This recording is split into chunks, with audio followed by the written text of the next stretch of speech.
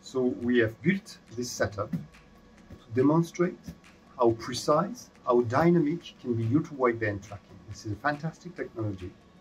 It all works. It's running on our legacy products. It's running on an MP1 processor, and it is showing how far you can go with new applications relying on ultra-wideband. So inside the ball, we are inserting this tag, and inside the tag, there is this circuit board with our legacy ultra-wideband transceiver that is sending and receiving ultra-wideband pulses to measure distances with the various antennas that are surrounding the pitch. The distance between the ball and the antenna represents a circle. This is a circle that represents this, and for every antenna we have a circle. At the intersection of every circle, that's where the ball is located. Here we go.